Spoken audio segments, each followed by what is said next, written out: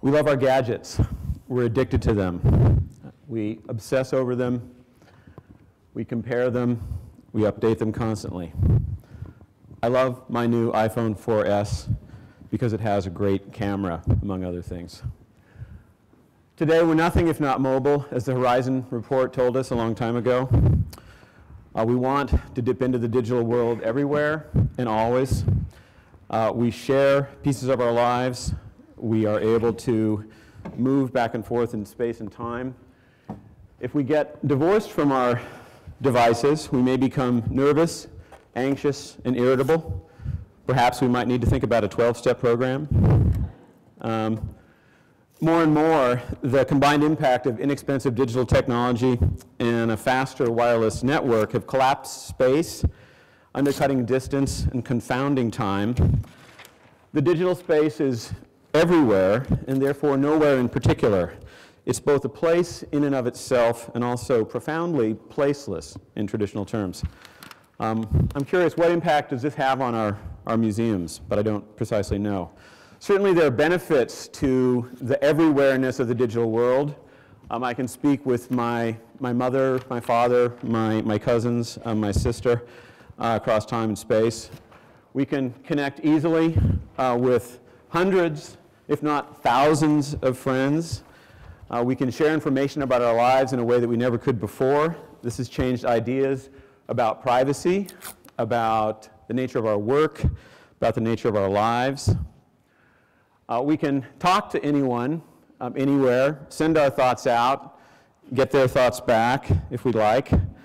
And all of this is really changing how we think about the nature of human identity and human education and really everything around us. It's a ubiquitous world that affects us constantly. When I think about the internet over the last 20 years or so and going back to the mid-1990s, it's clear that there's been a merging of and a blurring of the nonprofit space, the education space, and all those spaces. And where has that really taken us? More and more, it all begins to look somewhat similar as we strive to put more information forward. Also, the digital space and a lot of the interface design comes to look more like the commercial mall, the shopping district, and a lot of that. And I think that's not a great thing. Increasingly, if unsurprisingly, a lot of it is about branding and about selling. And that's true in the education world and it's true in the museum world. And I think it's the world we live in. I just think it's something we contend with. But I do have a kind of nostalgia for the early days of the internet when we didn't know what interface design was supposed to look like, and not all websites look quite as similar as they do today. There was more experimentation at that point, and I would love to see us get back to that kind of experimentation, teach it in higher education, in schools, and reflected in museums. The museum space, on the other hand, is a very, very specific space. Specific design, specific materials, highly individualized. Museums don't tend to look like the rest of the world that's around them. They're very unique in that way, and I think also arguably very, very privileged. But what can we learn from that? They're very beautiful spaces. They contain objects which are unique, which surprise us, which generally speaking exist only in one place. And they foster intense, particular, irreplaceable experiences, flashes of recognition and flashes of surprise, things like we've never seen, and things that we have seen but we see in new contexts, such as a sculpture made out of recycled water bottles by Nigerian artist Bright Ugochukwu Eke on view at the Tang Museum recently. Our experience of art is always also, in some sense, social. We go to museums with people. We look at works of art individually, but we look at them thinking about who made them, who else is looking at them, and what they mean. The museum space is an educational space as well. It's a space where we go to learn, but a kind of learning takes place that's nonlinear, very, very hard to pin down, very hard to realize even when it's happened to the person that it's happened to. We're trying to learn more about that learning all the time, but it's very complex. The same kind of complexity that we talked about in other respects the last 2 days. We look at artwork in our bodies, with our bodies. We move with our bodies when we look at artworks.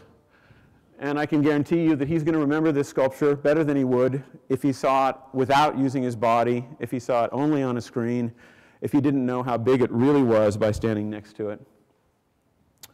The museum space can often be a very crowded space. As Marcia Semmel mentioned, there are over 17,000 museums in the United States today, and they're often surprisingly popular. It's very common to wait in line for a major show at a major museum. So the idea that we don't care about museums and art and the objects that are in there, history and science, is kind of, doesn't line up with the facts. There's a lot of people there. We also get tired in museums. There's something called museum fatigue, and we sit down. We want now to bring our gadgets to the museum. We want to bring our computers.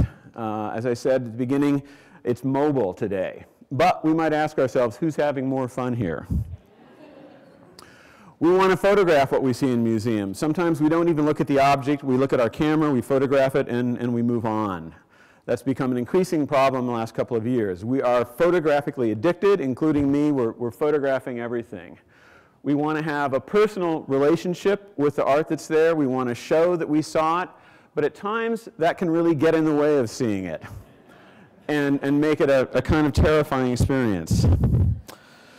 Over the last few years, and to wrap up here, there's been a lot of good work over the last 20 years in museums, a lot of great work in technology. I think we've been really good using the web, creating kiosk programs. We've been creating curricula, teacher materials. There's terrific videos of artists and others in places like ArtBabel. We've provided a ton of information. I think the jury's still out on social networking. Are museums people? And if not, how should that affect our use of social media? In the end, it's all about looking at the art objects and how can we empower that. Looking forward, I think that museums need to think about the role of mobile, small screen devices. What can we do with them? What are they good for? How do they fit into the ecology? Can we keep up with the pace of change of them? What about bring your own devices? What sort of pressures does that put on us? Is there any other way we can go? How much technology and information is enough to get the job done, and how much is more than we really need? Let's err on the side of a little less, maybe, rather than a little bit more. Can we look more critically at the visual nature of the spaces we're building online and expect as much of them as we expect as our bricks and mortar architecture, galleries, exhibitions, and artworks? Can we make online spaces that are simpler but more compelling? Online experiences that don't try to do everything but succeed in doing one or two things very well? Can we create virtual spaces and experiences that will entice and empower our users to click more slowly, maybe even less often, but linger longer and get more out of the times they spend with us in real space, in museum space? Thank you.